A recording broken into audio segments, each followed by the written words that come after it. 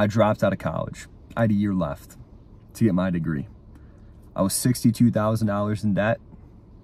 I smoked weed every single day for about 3 years. Drank every single weekend. Never went to the gym. Ate terrible. Dropped out of school because, probably like you, man, I had this feeling that I wanted more. I knew I could do more. And I started to follow that. So not knowing what I wanted to do, I read a book called Rich Dad, Poor Dad. And that really changed my paradigm. It changed my mindset. And I was like, you know, I'm going to be a real estate agent. So I started studying, staying up late, not playing video games as much.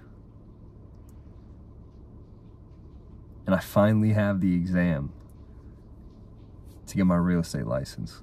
And all I needed I think it was above a 70%. And I take the exam. It's one of the hardest things I've ever taken in my life. I've taken the ACT. That was harder than the ACT. I get back my score and I got a 76. And I pass. And at the time to make money, I was working 12-hour shifts in a factory. Waking up at 4:30 a.m. And now that I got my real estate license, I get an interview with this broker. Did a good job at the interview.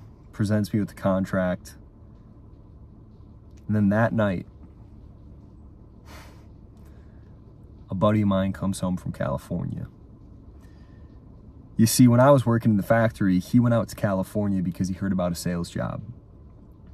Selling solar systems at the residential level. See, him and I meet up, and he tells me, he says, you know, Nate, these guys are going to be millionaires. Making $20K a month. One of them has a Lamborghini, Porsche. And I remember, I knew these guys who had the Porsche, the Lamborghini, making $20K a month, living in mansions, dude. And I said, what's the guy's name that you got contacted, that you got connected with? Gave me his name, I called him. We get on a call. Within 30 minutes, I booked a one-way to California, to San Francisco, to go get into door-to-door sales, which I've never done. Ditched my real estate license and didn't even ask my girlfriend. You know, at that time, I had, and I still do, my girlfriend, our cat. I just signed a lease for a year on an apartment.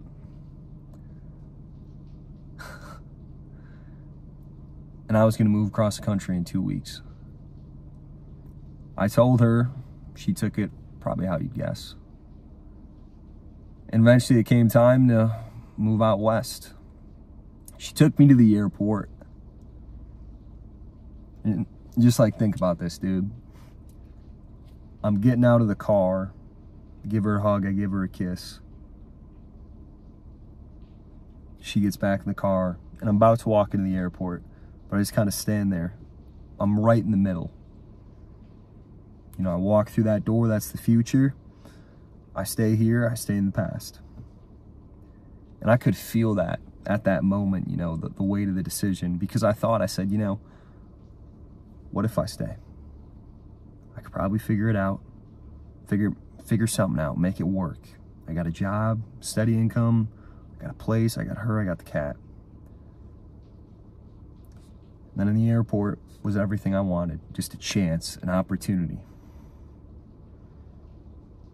I wrote my journal, everything I know and love is here at home, yet I walk away. That's the price of chasing your dreams, I guess. And I moved. I went across the country. And when I got there, I set a deadline. I said, if I don't get a sale within 8 days, I'll come back. I'll fly back. Cut my losses. I have to knock doors. Never done this, man. I considered myself an introvert at the time, too. I had to knock doors and talk to random people and try and sell them a solar system. And I was so scared. I was so scared. I would shake. I'd get all nervous. I'd stutter. Eventually it got to the point where I just said, you know what? I'm here. I'm going to learn how to do this. And I had a mentor with me, and he was incredible at what he does. It gets to day 7. I'm working every single day. Nothing. Me and my mentor go out together, and we had a meeting for day 8. We set a meeting. Day 8 comes along. We close it. I get to stay in California. Man, 10 months later, I finished that year. And I cleared over $225,000. When I tell you that, you might just see it as luck or it's easy. Let me tell you the truth. In those 10 months, I moved away from literally every single person I knew. I didn't have anyone, man. I didn't know these people. I had to constantly deal with the fact that I had no idea when I was going to get paid. No idea. I had to watch people I love. You know, I live with these people. I lived with a group of guys. People I literally loved fail and give up and go home. I had people break their word. I had, guys say, look, give me $3,000, we'll bring you appointments. And they never gave me anything. I've also had literally a millionaire buy me a Rolex. I've won sales competitions. I've done incredible things too. But the thing you gotta know, bro, as the wins get higher, the losses and the chaos gets more intense. It's the yin and the yang. The problems only grow. Man, I remember I wired this guy $20,000. At the time, that was the last 20 G's I had. I've never met this guy. It was a dumb decision looking back on it, but he's like, look, I wanted to buy a Rolex. He's like, wire us the money. We'll ship it to you from Miami. I had my mom help me because I was like, Mom, I have no idea how to do this wire. You got to call the bank. And they're like, all right, Mr. Morsi, we got everything we need, the routing, the accounting number, all this. Like, are you sure you want to send this money through? Because once we send it through, you can never get it back. I'm like, yeah, send it. They're like, what's it for? I said, a watch. Silence. Send the money through.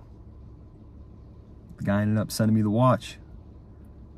So I got my first one, my first Rolex. The premise of what I'm saying is, on social media, man, it's easy to get sold all these dreams. And I think you should. I think you should believe in all that. But understand, there's going to be tests in every which way. It could be you going broke. It could be you lose your business, literally losing money. It can happen, man. I've been there. Like right now in the online space, we're losing money. But it is what it is. And this is a modern thing, bro. We come up in this era of the microwavable stuff. It's supposed to happen overnight. And that's not the truth, bro. If you go talk to any entrepreneur who's been in this game for 20 years and you say, look, I'm losing money, it's been 3 months, what do I do? He'll probably say, we didn't turn profit till year 5. So don't hang your head. Don't get discouraged. Don't buy into all this stuff because they did it. They hit 10K a month in 5 days.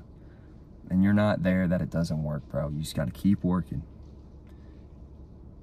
And it goes back to the start of the story. What are you willing to do? For me, I was willing to move. I was willing to leave the people I love, to come back better, to come back stronger. I was willing to lose friends who didn't see it the way that I did.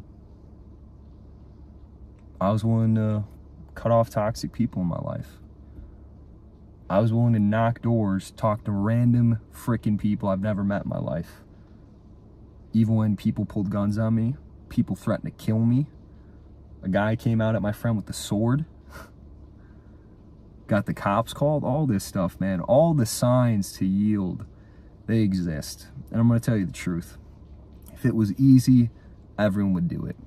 Part of what makes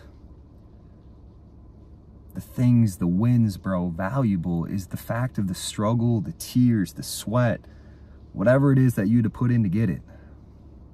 You can appreciate it way more, man, because you had to go through so much to get it. It adds value to it because there's emotions attached. And I'm not saying this to scare you or deter you. That's not what I'm trying to do, man. What I'm trying to do is just give you the right expectations, to give you the reality of being an entrepreneur. It's the best moments I've ever experienced in my life. Also with the worst.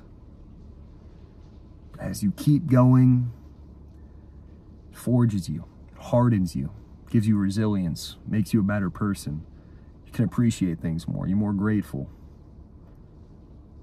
And you start to become unstoppable, man. You know, I've went broke, plain and simple. And if that's you, you're the most dangerous person in the room. Because think about it, you have nothing to lose, but everything to gain. So, I just wanted to set the record straight. Down below, it's going to be the free community. If you're watching this video, chances are you're an entrepreneur. Just join the community, it's free, it'll help you out. And I'll see you in the next one.